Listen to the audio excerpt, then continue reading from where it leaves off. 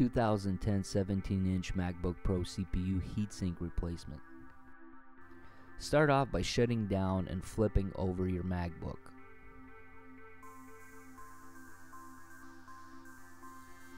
Remove the cover that's fastened with 10 Phillips head screws. Remove the 7 Phillips head screws that are short first, starting in the top left and going around the contour of the MacBook.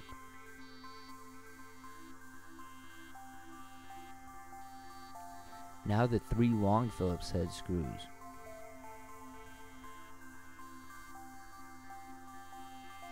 Lift and remove the cover. Begin by disconnecting the battery first.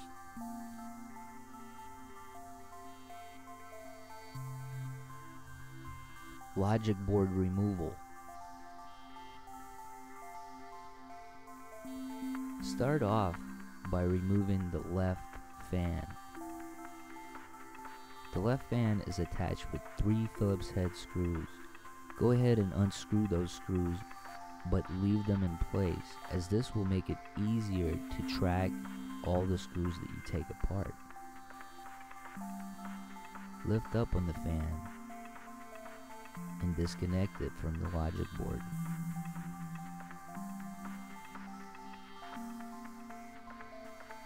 Remove the right fan. It's also connected with 3 Phillips head screws.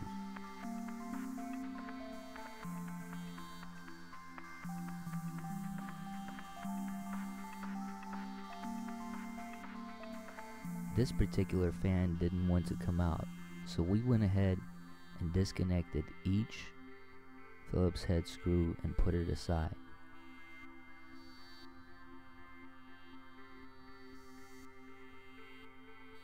Then we disconnected the fan and lifted it up.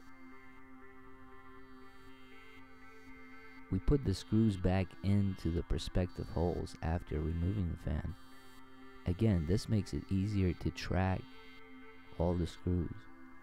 Remove the 2 cable guards that are fastened with 2 Phillips head screws each.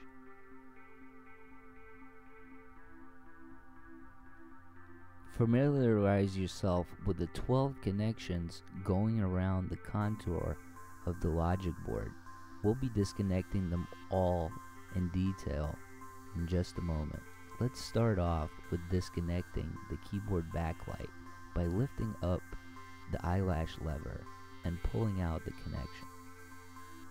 Next, let's disconnect the Wi-Fi and eyesight cable.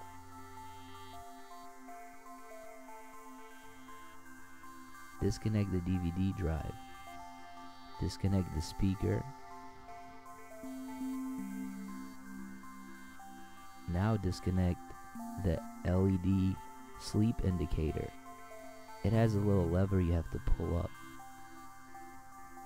Disconnect the trackpad. Now the keyboard. The keyboard also has a small lever. Pull that up before pulling out the keyboard. Disconnect the express port 34 connection. Disconnect the hard drive disk. Disconnect the battery life indicator. Now we can disconnect the LVDS cable. Gently lift up on the lock and then slide it to the right. Now that all the connections have been removed, locate the 6 Phillips head screws that are securing the board in place. Go ahead and remove those 6 Phillips head screws.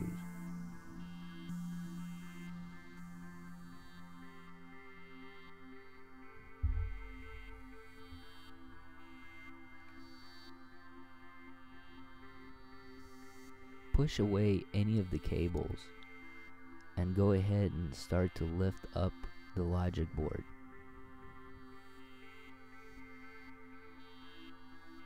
Once you start lifting up the logic board, you can go ahead and flip it over. There's one more connection in the back.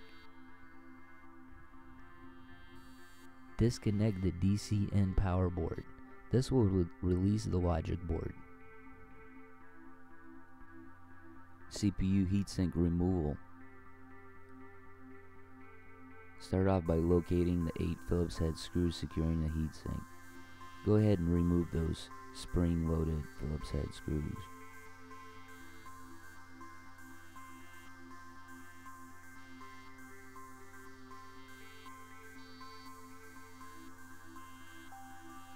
Once all the screws have been removed, go ahead and lift up and remove the heatsink. We'll need to clean off the dry thermal compound on the heatsink so that the contacts to the CPU dies are correct.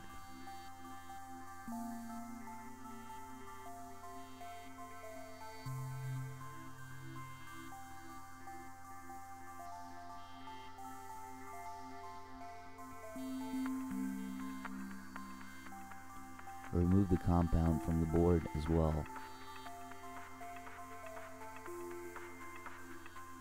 This can be done with a cloth rag.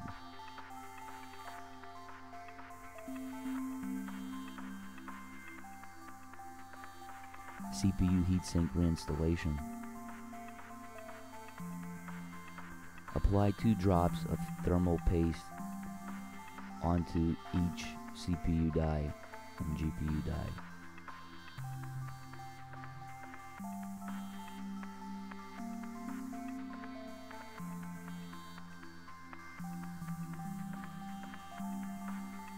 Make sure not to put too much thermal compound.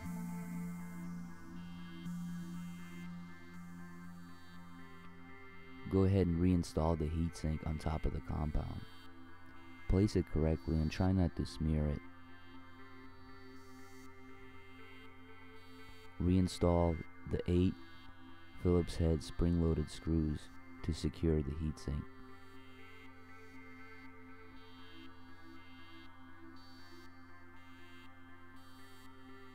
That's it.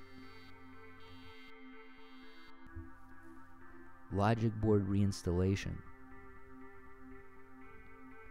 Start off by reconnecting the logic board to the DC in power board.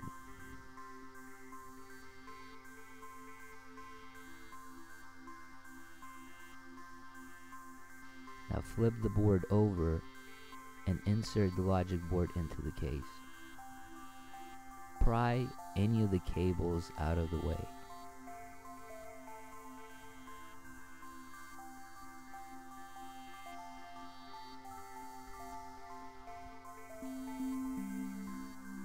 You should now go over all of your connections and make sure that none of them are stuck. Right here we spotted that the LED sleep indicator was trapped, so we went ahead and pulled that out with tweezers.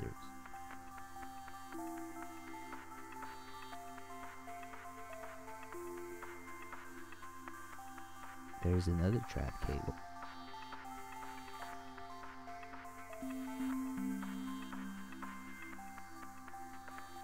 Okay, we can go ahead and secure the logic board with the 6 Phillips head screws now.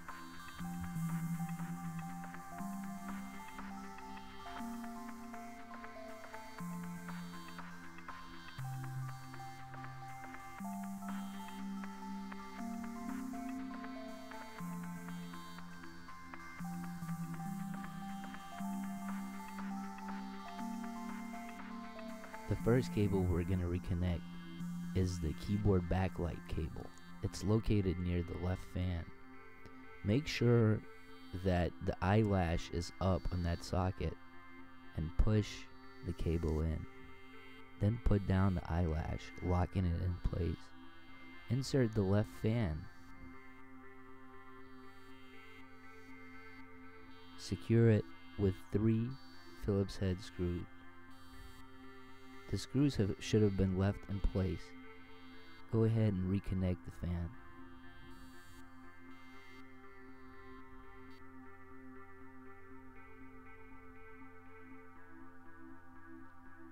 Install the right fan.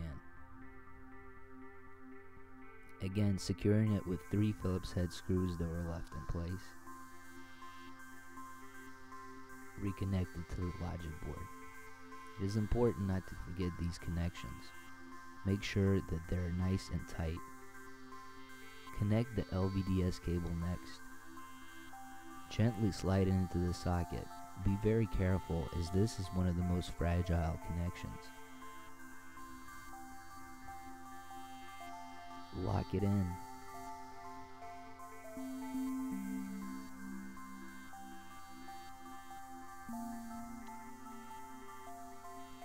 Connect the battery light indicator next. It has an eyelash. Pull up the eyelash. Gently work the cable into the socket. Once it's all the way in, push down on the eyelash and lock it in. Now reconnect the hard drive by simply placing it over and pushing down. Reconnect the express card. This cable also has an eyelash. Lift it up, push the cable into the socket, and put down the eyelash. Next, we'll connect the keyboard. The keyboard is one of the most difficult connections on the entire logic board. It takes a lot of work to get the keyboard to align properly. Working it left to right, make sure it fits all the way into the socket. Once it's all the way into the socket, you can put down the eyelash.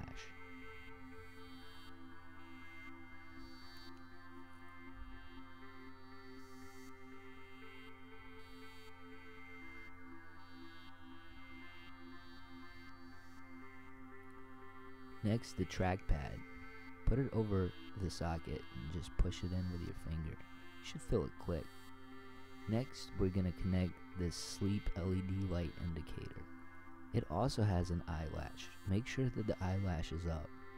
Work the connection into the socket and put the eyelash down. Next, the speaker. Put the speaker over the socket and click it in. Connect the DVD drive. Also, just simply click it in. Connect the iSight Wi-Fi cable. Work it left to right, going into the socket.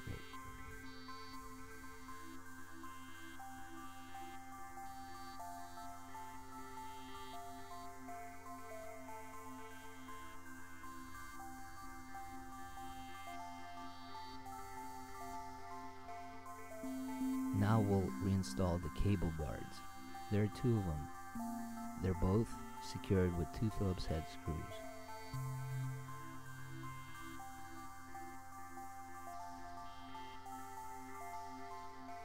You can now reconnect the battery. Gently slide it into the socket. Look down and get a better angle, as you need to make sure that this goes in correctly. Place the cover back on. Reinstall the 3 long Phillips head screws first. Then reinstall the 7 short Phillips head screws.